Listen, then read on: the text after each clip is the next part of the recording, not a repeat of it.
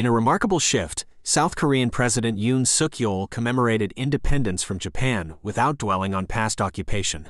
Instead, he highlighted a new partnership based on shared values.